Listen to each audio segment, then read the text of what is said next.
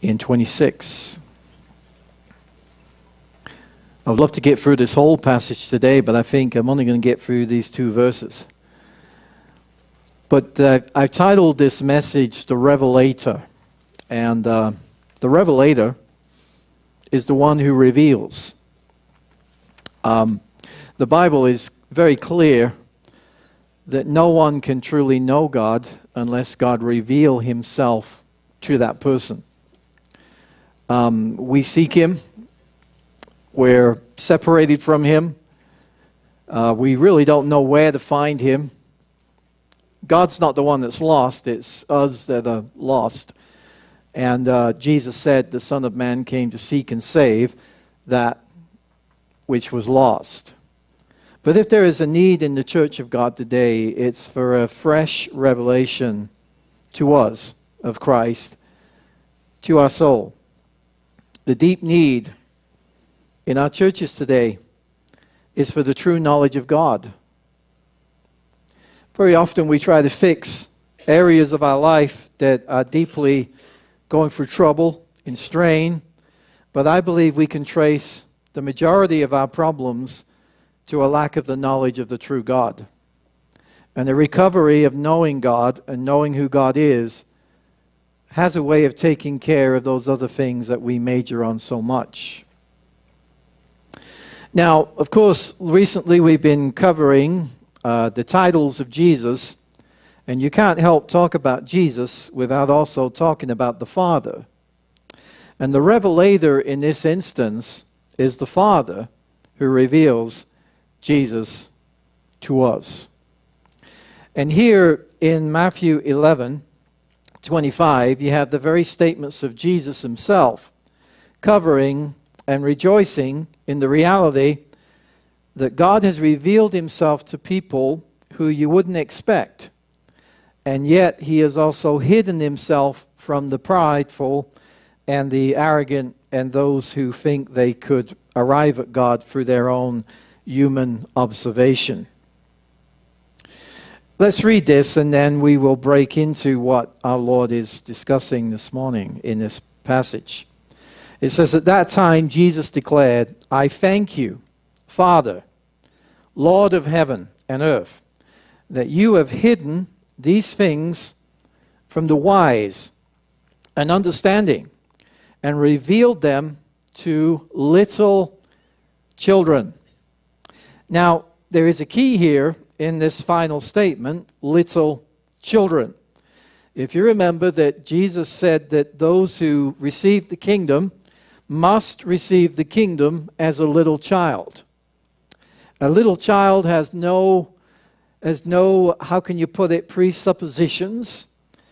They usually don't have pride or arrogance. They come with a genuine humbleness of soul because they are little children.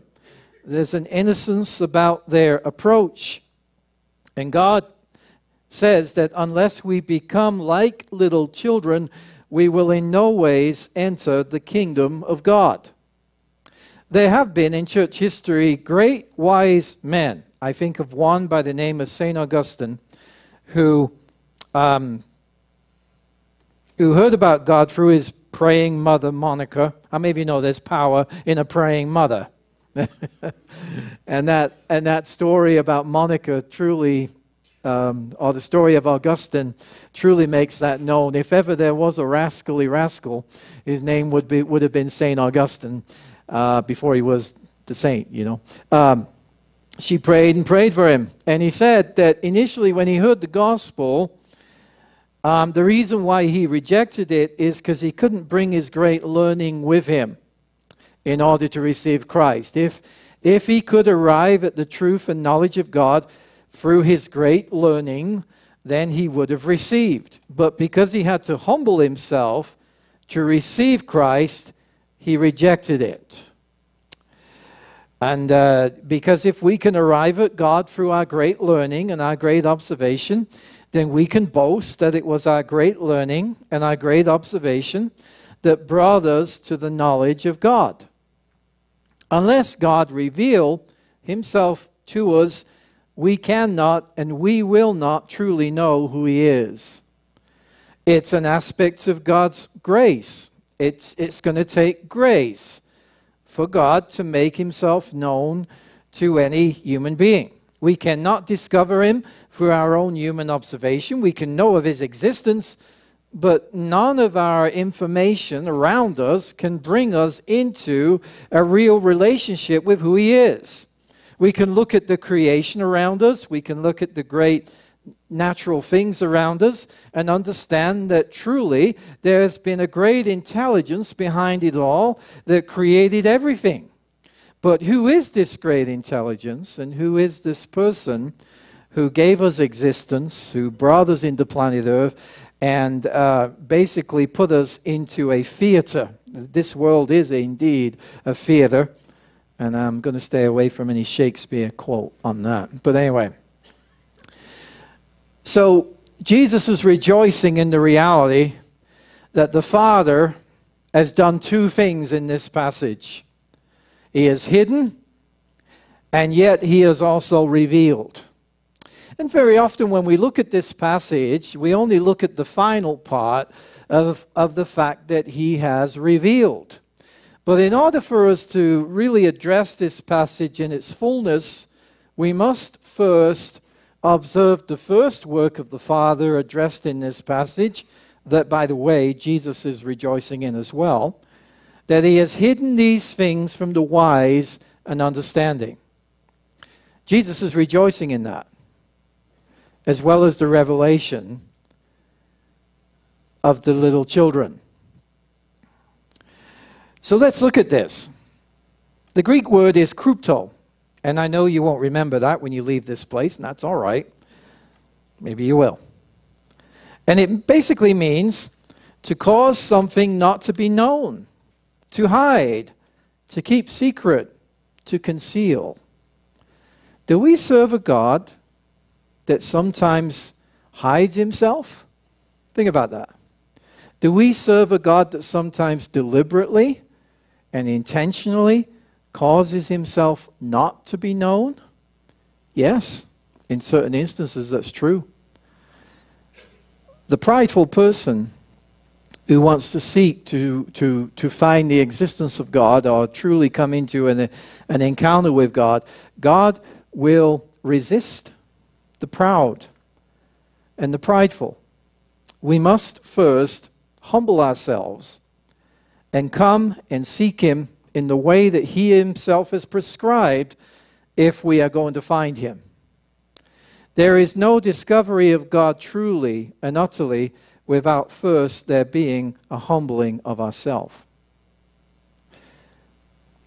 The Greek culture at that time, if you remember, in Athens, the great place of learning, Paul went in there and his spirit was moved, his spirit was grieved, his spirit was agitated because he looked around and he saw all these idols. He saw the temple of Zeus and the temples dedicated to Apollos, and his heart was gripped, and he read the altar that was dedicated to the unknown God. So for the Greeks, for all their great learning, they could not arrive at knowing who this God was. All they could come up with was the unknown God. We know God exists. We know there had to be a creator behind it all. And so they invented their own stuff. They had these different stations, these different gods that were over different aspects of creation, because surely there couldn't be a God big enough to run it all, you know. But oh, there is. Oh, there is. So Paul got up and he addresses the crowd, and he first appeals to them from their own poets, who dedicated much of their poetry to the Creator they did not know. In fact, there was a famous poet he quoted, "In him we live and move and have our being," as well as your poet has said. Now, the Apostle Paul didn't stop there. He says, "Let me also declare to you this unknown God." And then he preached Christ to them. He preached the resurrection to them. Some believed and some rejected. The gospel reveals God to us in a way that nothing else can or nothing else ever will.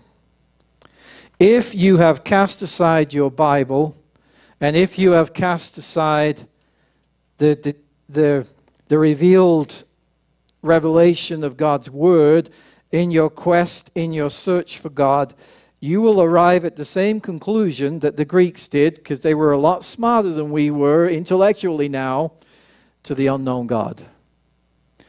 In order for us to know who God is, we must first begin to seek Him from what He has given. And if you can hold your Bible up this morning, not as a ceremony, but understand this, that this Bible declares to us the historical times in human history when God has spoken, God has made Himself known. And you are not going to find God if you cast aside the Bible. You can know of His existence, you can know He's real, but you will not truly know Him for who He really is without knowing the recorded revelation of the times that God has made Himself known. So, the Bible is the greatest source for the truth of who God is. Imagine that.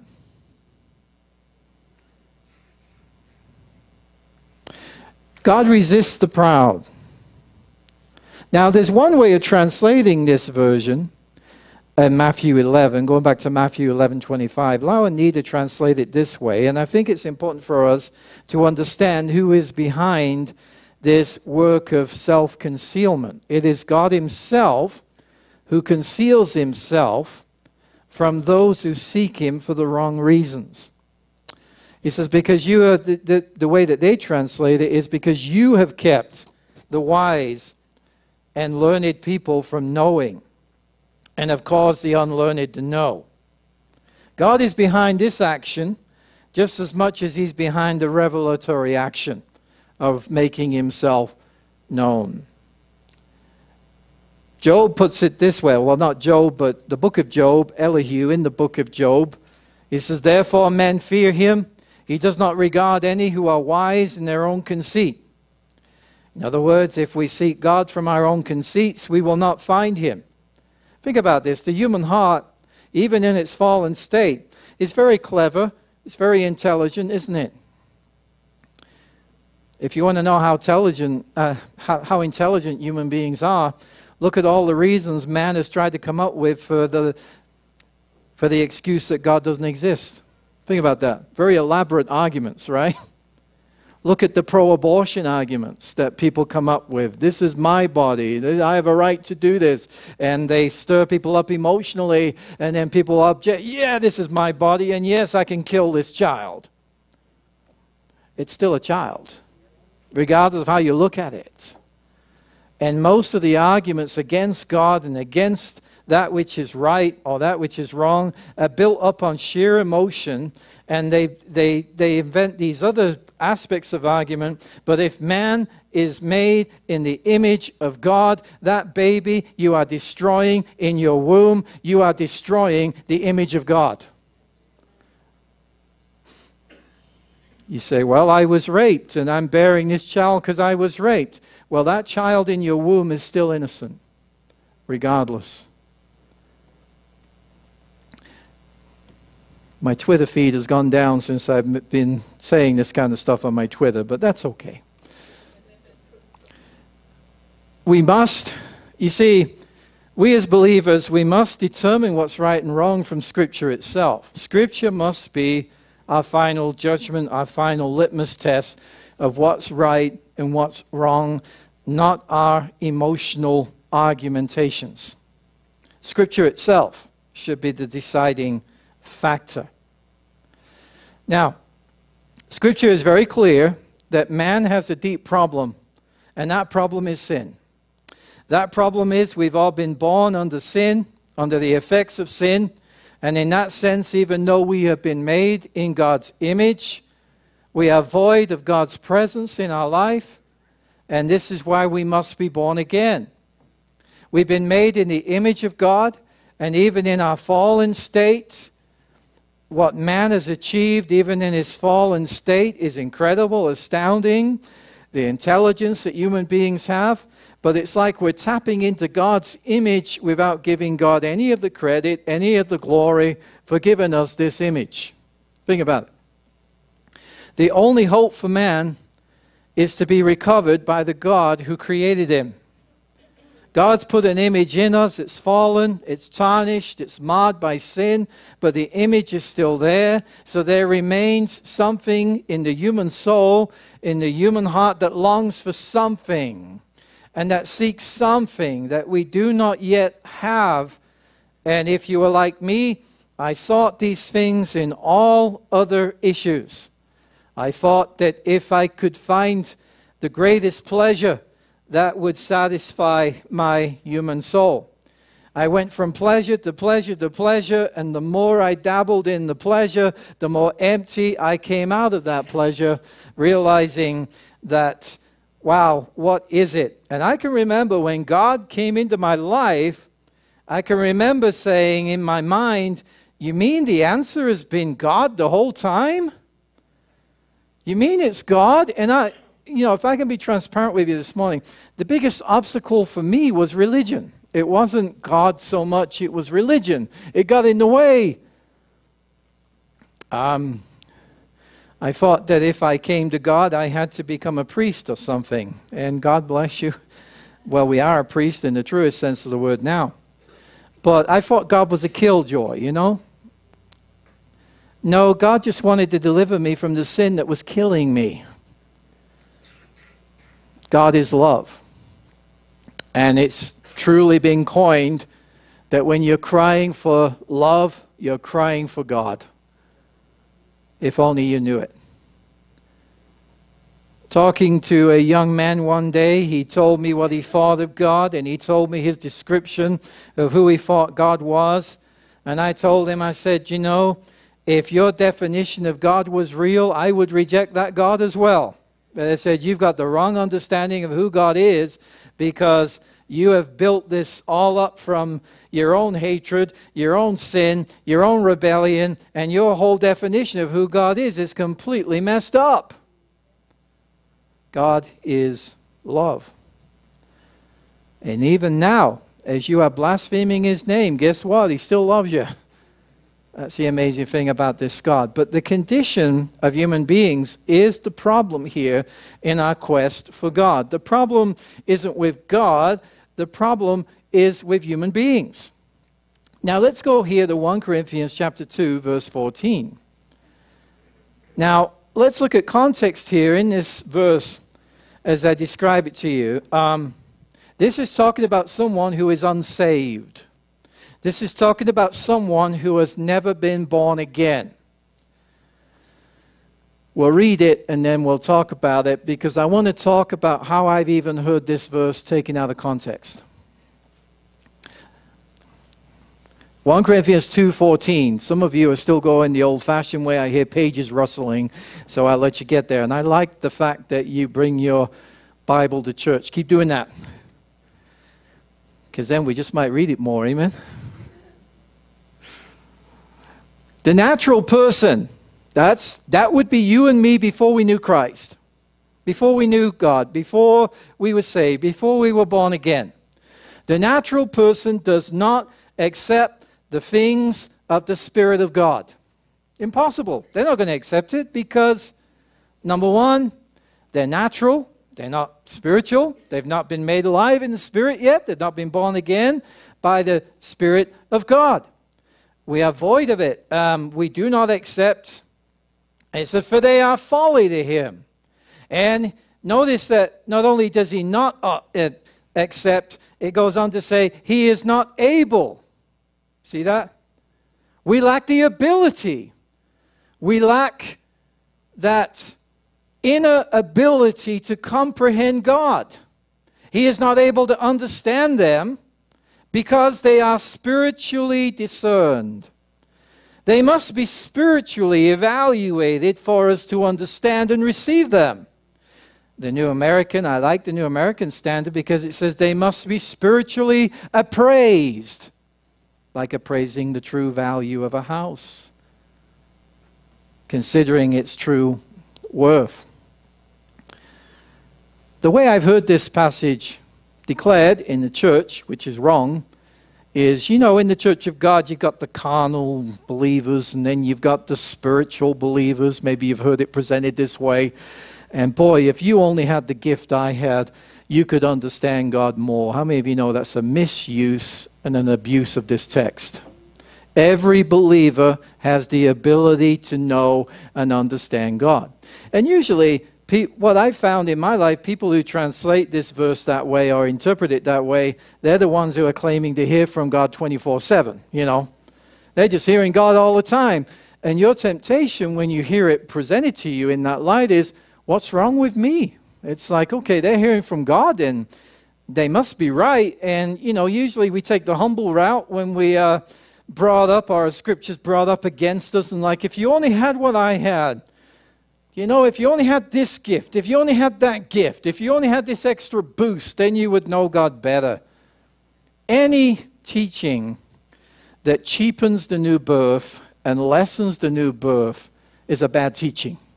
The greatest miracle that could ever happen in your human soul is the regeneration. And by golly, there's many fillings after that. Amen? Many fillings. Don't limit him to one. There's many. Hallelujah. Blessed are those who hunger and thirst after righteousness, Jesus said, for they shall be filled. And if you're hungry and thirsty, he will fill you. There's really only one new birth and many fillings after that. And we confuse the issue when it comes to the Holy Spirit by making these designated issues, and we confuse things, and we make it about particular spiritual gifts. And then people take these teachings, and then they'll take one of the favorites is the parable of the 10 virgins. And it's like, of all the passages we should not be building doctrine on, it ought not to be the parable of the 10 virgins. That's a difficult passage, amen? The 5 that were rejected never had oil in the first place, you know. And but anyway, if you are born again this morning, and you have been born again by the Spirit of God, you have been given the ability from God to know who He is. The problem is, very often, we are in ministries that are not preaching God's Word, therefore we don't know who God is, because God's Word is the channel through which the Holy Spirit operates. So we major on the Word. I can't reveal God to you. I can just submit the Word of God to you. It's the Holy Spirit that makes God known to you. But make no mistake, the Holy Spirit uses the Scriptures to make God known. This is why we major on the Word. Because this is what the Holy Spirit uses. And if you've been born of God, God has put within you an ability to know who He is, a desire to know who He is, and a desire to pursue Him and know Him more accurately and more correctly. Think about what Jesus said. When He, the Spirit of truth, has come, He will do what? He will lead you and guide you into all what? Truth.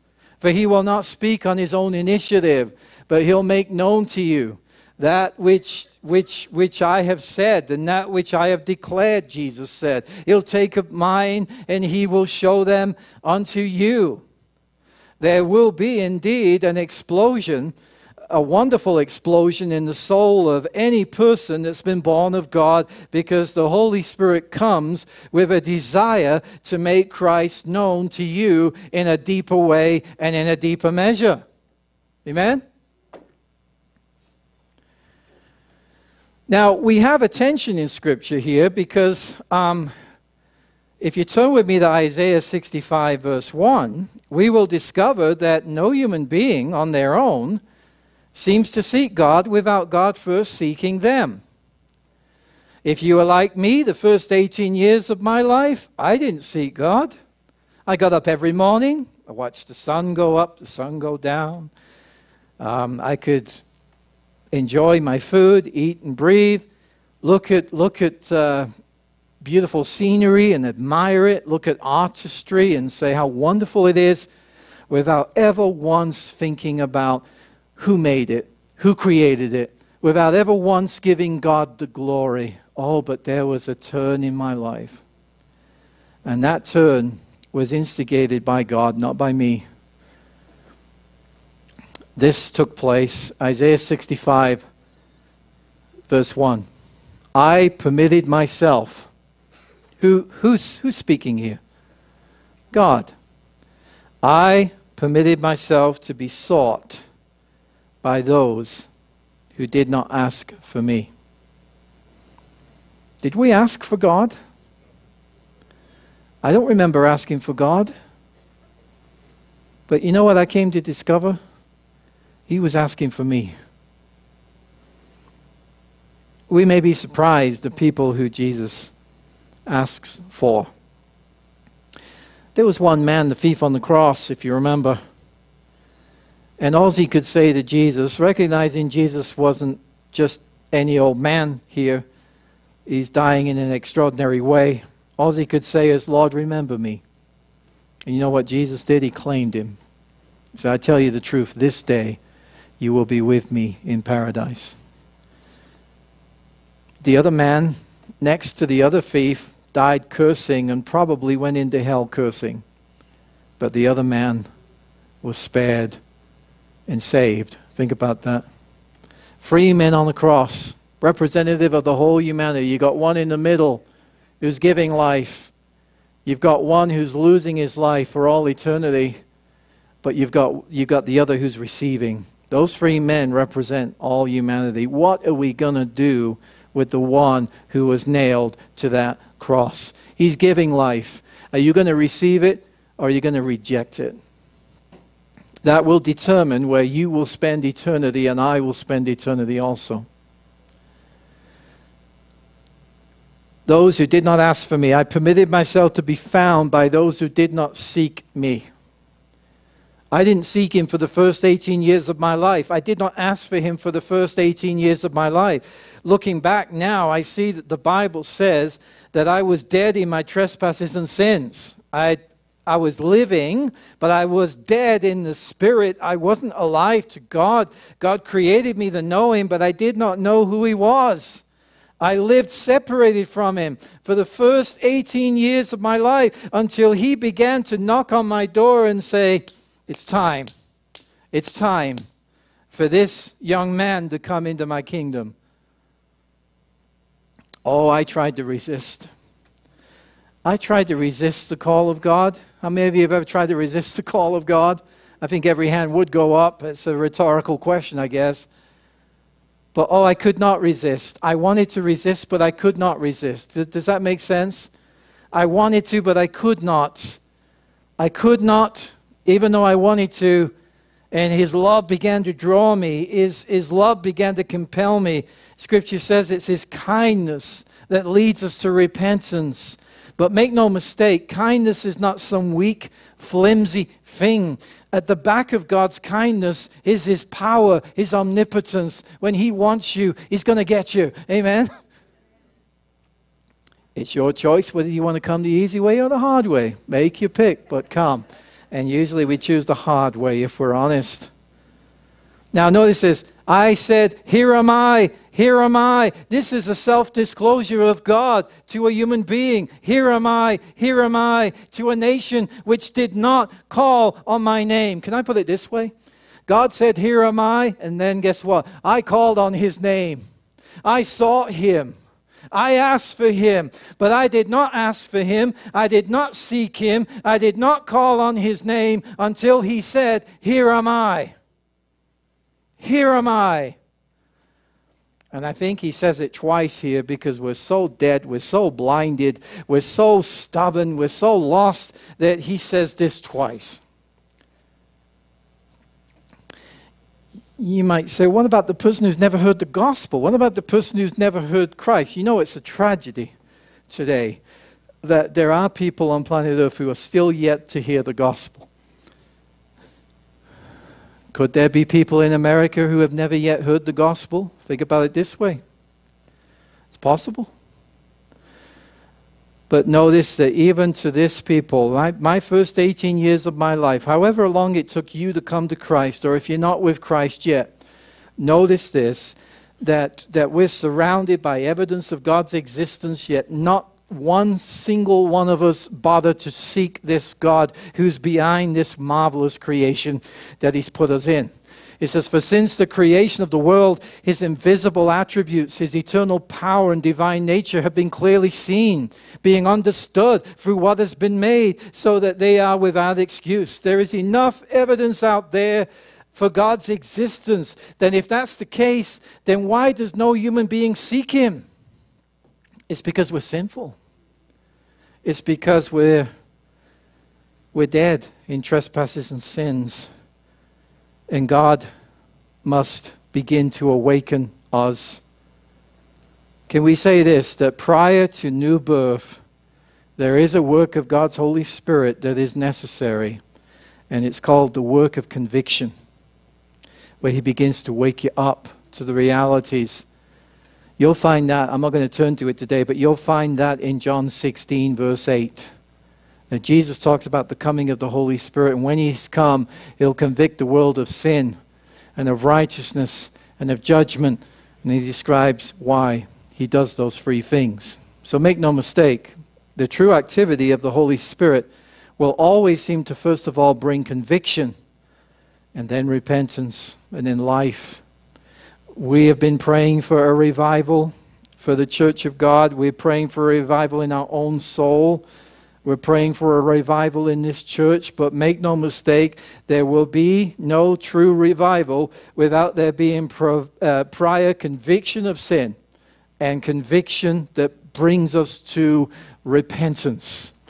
One of the problems we've had over the years with some of the claimed moves of God, we have to look and we say, where is the conviction? Where is the repentance? Where is the love and hunger for God's truth, God's word? We're claiming this is the Spirit, but people have cast aside their Bibles. People aren't seeking Him. People aren't truly hungering and thirsting after holiness, something that is foreign to the human heart until the Holy Spirit comes in. Now, we have been given direction on how we are to seek God. Do you know that in the Bible? Do you know that God gave us direction? And the direction He gave to us is basically, if you do it this way, then you'll find me. Think about it. Jeremiah 29:13. Let's go there.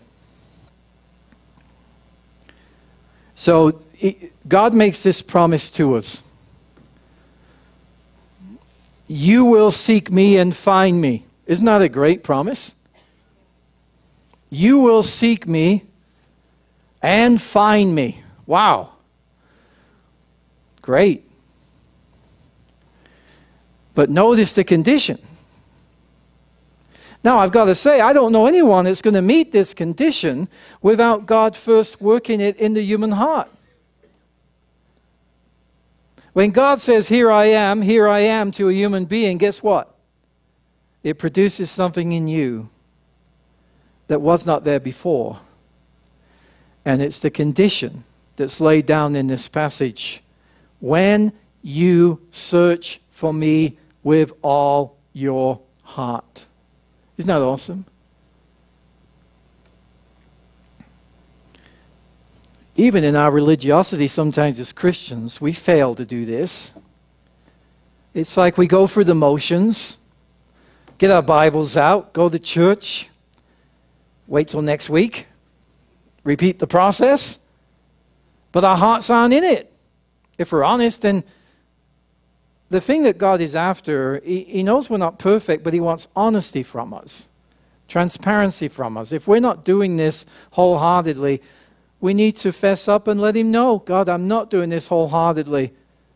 Would you reignite my soul? Would you renew my first love? Would you restore my first love? Would you restore my passion for you, my longing for your word? Would you bring me back to that first love again? We all go through that. I think every single believer goes through that. But our greatest moments on planet Earth as believers have been when we have searched for Him with all our heart, hasn't it? And usually what's produced that searching has been a crisis. It's been a difficulty. It's been a sin that you're trying to overcome, perhaps. It's been a struggling marriage. It's been battles with our children. Whatever it is, you realize, God, I cannot change this on my own. I need you. And you begin to seek him, and God uses that whole trial for good, because now you're reading your Bible like you never did before. You're praying like you never did before. It's actually wholehearted. It's got some heart in it. Hallelujah. Oh, my friend. God has said, you will seek me and find me when you search for me with all your heart. Isn't that awesome? How can a heart that previously did not even consider God, did not seek God, suddenly be transformed to seek him with a whole heart? That, my friend, is supernatural. That's a work of God in the human soul. If you were like me when I first started seeking God, I was just seeking him for, if you pardon the expression, fire insurance. I didn't want complete coverage. Does that make sense? Hate to speak in those terms, but very often as human beings we're like, well, I want to be saved from hell. Now that's a good start. I've got to say, to be saved from hell is a good thing. Amen? But that's not the only reason why we should seek the Lord. Now, what is it that changes? I got to be honest with you. Scripture says we love him because he first loved us. It's when God loves on you and God loves you at your worst condition. It's like the song that Dallas Holmes sings, at my worst you found me, at my worst you came. How could you love me, Jesus? I'll never know. It's at our worst that he loved us, not at our best. We get this thing turned around. Sometimes in religion we say, well, I'll clean myself up first and then I'll come to God. No, it won't happen. Come as you are. Come in your unworthiness, come in your sin, and bring it to Jesus, because you cannot clean yourself up. So anyway, I came to God for fire insurance, and guess what? He loved me and gave me the full coverage. It was incredible. Scripture says love covers a multitude of sin. I felt like I was nothing but sin. You peel the layers of an onion, and the more I peeled, the worse it got, even to the central core. It was just sin. Even the things I thought, but this is good. No, it's not. It was tainted with self-centeredness. And I realized for a brief moment I was in this spiritual straitjacket, just doing normal things. I can't do that. That's sin. I can't do that. That's sin. And I was trapped in my sin. But you know what bust that loose? Was the love of God.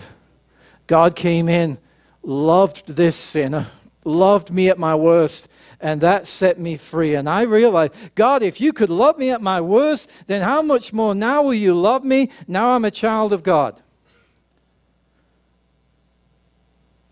But there's two parts to this scripture in Matthew 11:25. Let's go back to the text briefly. I won't spend as much time on the second part. That's when you can say amen. Amen. Amen. You have hidden these things from the wise and understanding. That's the first part. And revealed them to little children. That's the second part. That's the best part. Amen? God has revealed this to little children. Do you know what turns us into little children? Is Holy Ghost conviction. Think about it. Holy Ghost conviction is preparation for your heart to receive God's truth. You realize, yep, I'm a sinner. Yep, I don't have any righteousness of my own. Yep, there's a judgment to come. Oh boy, am I in trouble. It might be a little different for you than it was for me, but that's the way it worked for me. I've never seen hell, but I was convinced of the reality of hell, and I look back and I think, how come I was convinced of a place I'd never seen? It had to be a work of the Holy Spirit in my soul, convincing me this is where you're going, prompting me to cry out for fire insurance. Oh, but God is interested in more than fire assurance. We should rejoice eternally for being delivered from the second death. We should thank God that shouting ground, but that's not all of salvation. It's not what we are delivered from just. It's also what we've been delivered unto, brought into.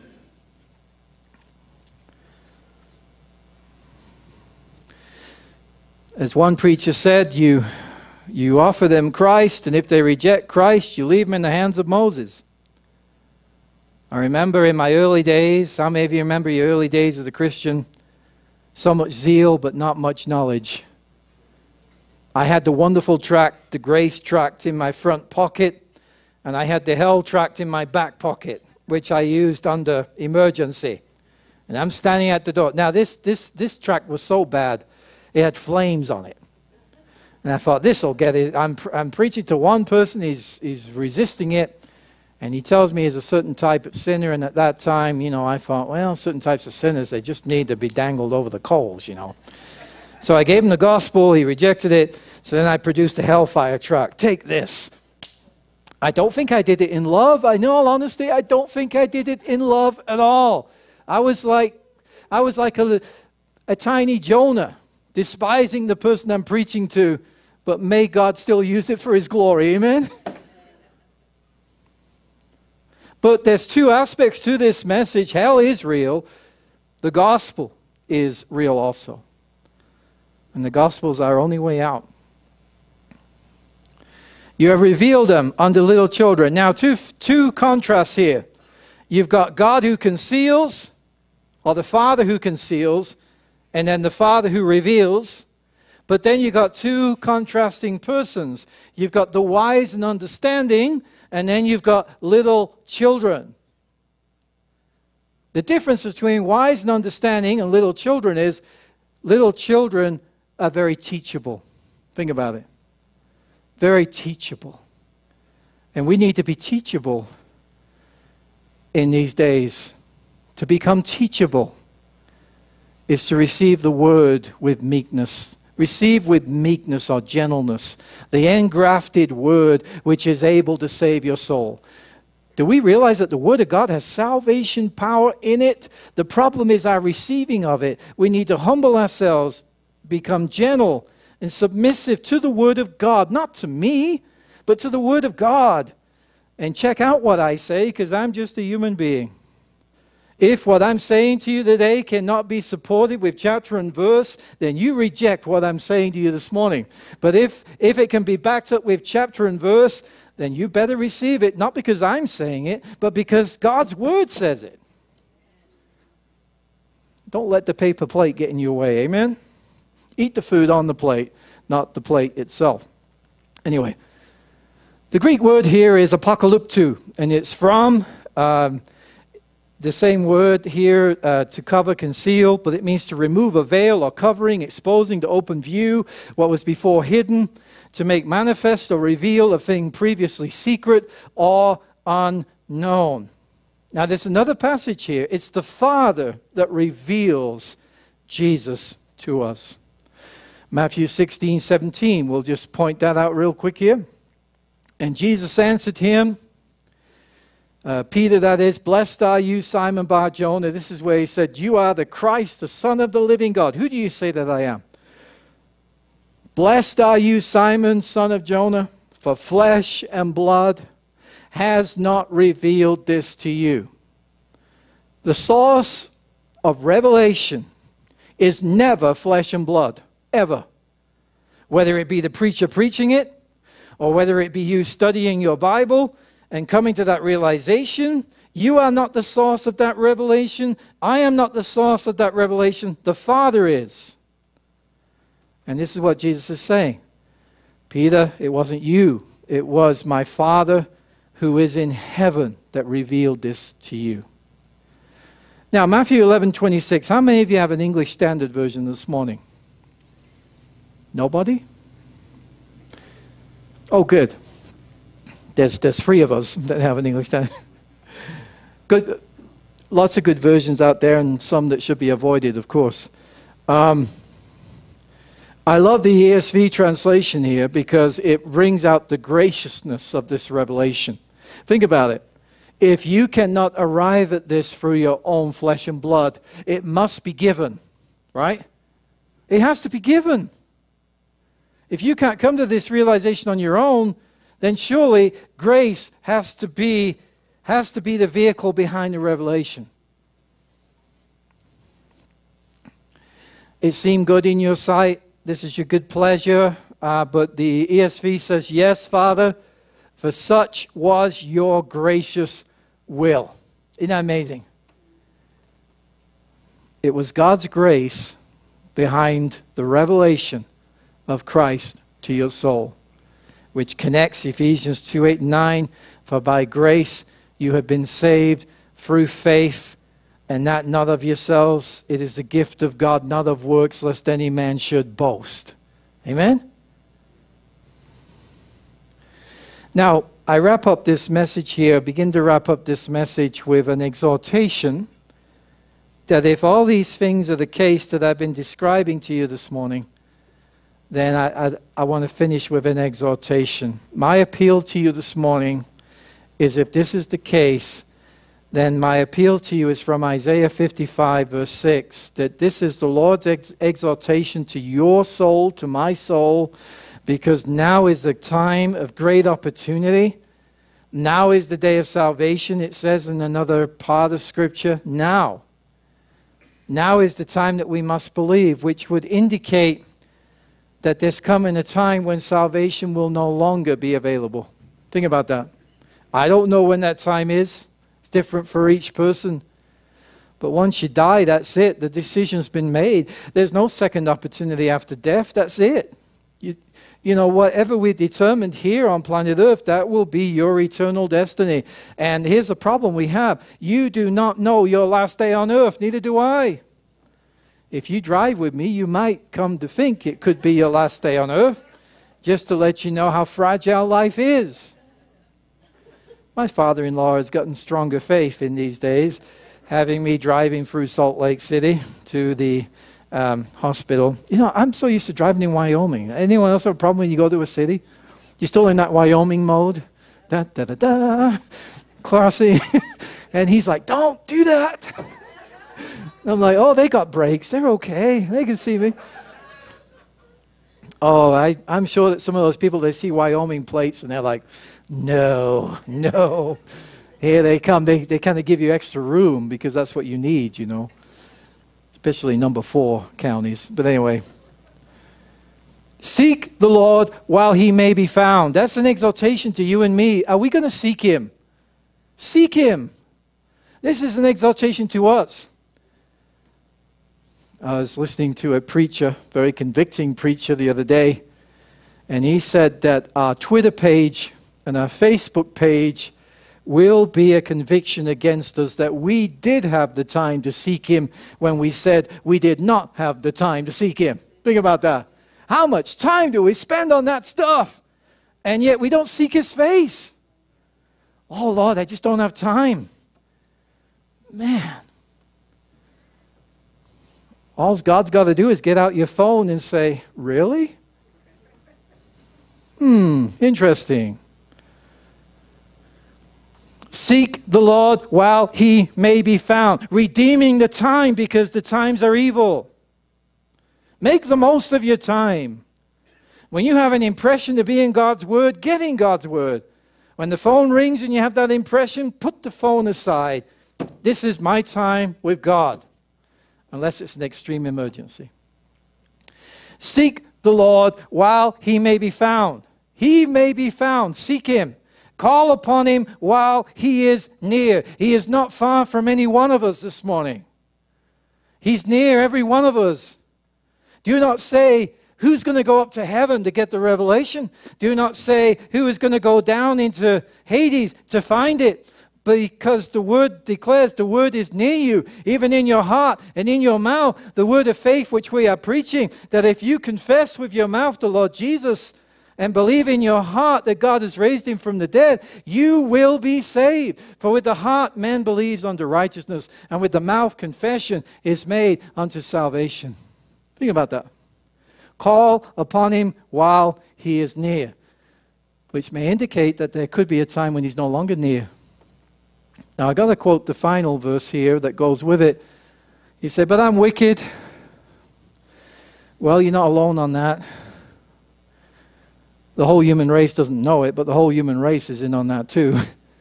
And unrighteousness. Let the wicked forsake his way. What a great opportunity we have this morning. Let the wicked forsake his way. This is God's appeal to you and me. I'm wicked. God, you don't know what I've done. Well, he does know what you've done. Think about that. He knows. In fact, let me put it this way. You don't know the half of what you've done, but he knows what you've done. I've quoted this before when people are being negative towards you. My old friend C.H. Spurgeon, when he says, do not take it to heart when people speak ill of you, for you are much worse than they think you are. Think about that. When people come against you, all you can say is, you don't know the half. Yeah, you're right. But God loves me, even in all this. And he loves you too. Let the wicked forsake his way, and the unrighteous man his thoughts. You see, we're not going to be just judged by our actions. We're going to be judged by our thoughts. And some of us know that, and we realize, wow, my actions seem to be pretty good, but my thoughts are bad. Well, you're not alone on that one either. Aren't you glad that when God made man, he didn't put speakers on our brain to broadcast our thoughts? You know, when Scripture says, don't forsake the assembling of yourselves together, if God put speakers on my brain, you would not see me outside, ever. Unless it's 2 o'clock in the morning or something, scurrying around. Let the wicked forsake his way, and the unrighteous man his thoughts. Let him return to the Lord. Isn't that, what a wonderful appeal this is. Return to the Lord today, that he may have compassion on him, and to our God, notice this, for he will not just pardon, he will abundantly pardon. Isn't that good news? Seek him today. Wise men still seek him. Now I know we're going to close here, but I'm going to give an opportunity for prayer. We have a one-song special, right guys? I'm going to call the guys and the girl out. It's good to have Butch's sister with us today and his whole family, and it's awesome. And also the other side of the family, Emily, too. Awesome. It's great to have you all here today. We've been celebrating Austin's graduation. He's graduated. Yeah, wake him up. Austin, we've been celebrating your graduation. These teenagers, they don't seem to get enough sleep, do they?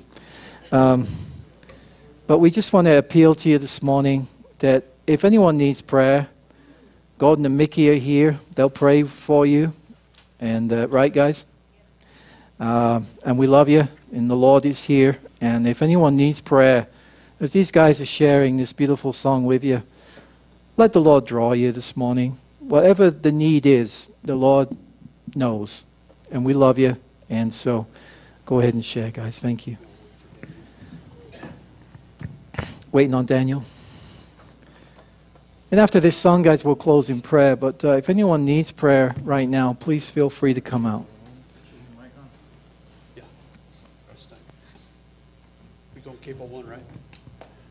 Cable 1? Thank you.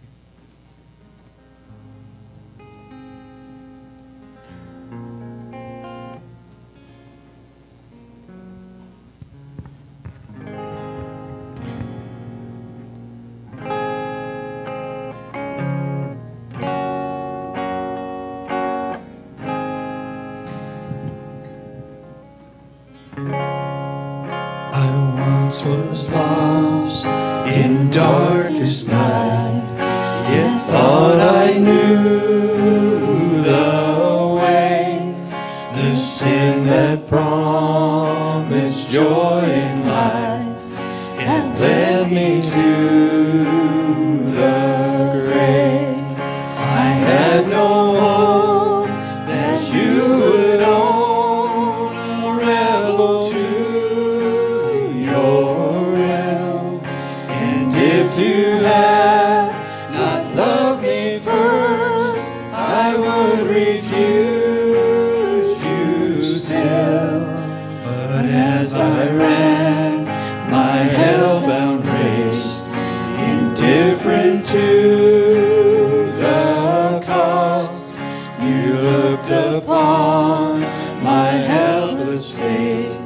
and led me to the cross. And I beheld God's love displayed. You suffered in my place.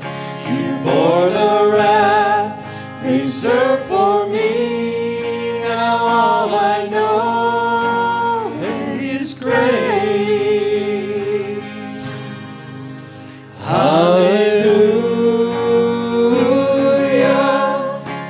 All I have is Christ. Hallelujah. Jesus is my life. Hallelujah. All I have is Christ. Hallelujah. Jesus is my life. Now, Lord, I would be yours alone, to live so all might see the strength to follow your commands could never come from me. Oh, Father, use my ransom life in any way you choose, and let my song forever be my only boast is you. Hallelujah. All I have is Christ. Hallelujah. Jesus is my life. Hallelujah. All I have is Christ. Hallelujah. Jesus is my life. With us. Hallelujah. All I have is Christ. Hallelujah. Jesus is my life. Hallelujah. All I have is Christ. Hallelujah. Jesus is my life. Amen.